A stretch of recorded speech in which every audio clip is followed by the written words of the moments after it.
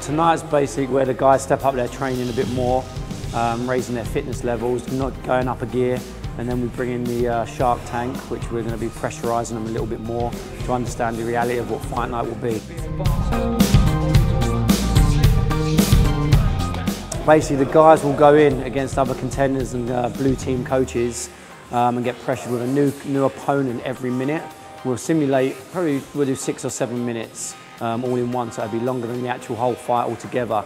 It's about getting the right balance so each contender understands what they're going to be put under on fight night.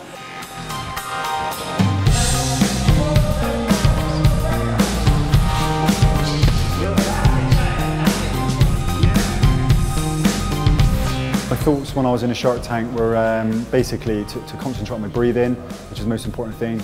Concentrate, stay relaxed, and keep defence all times, and yeah, survive.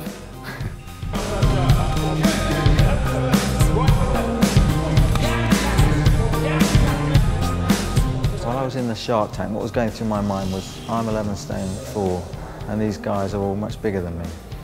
But you know, being in there with them for a few minutes, the fear started to go. I was quite pleased with that.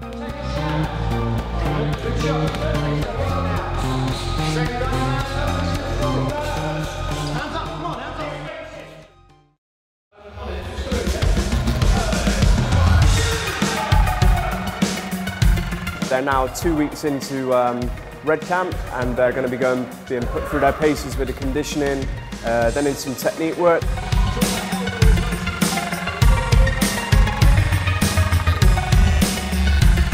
So the Shark Tank is a place where we can test the contender's fitness and overall fighting capability. That's mental strength as well as physical strength.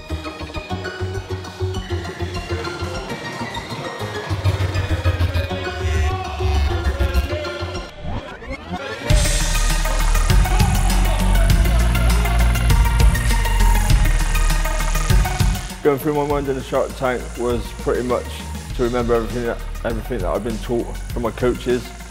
Try not to get punched in the head too much. Just trying to stay out of the way of everyone's punches.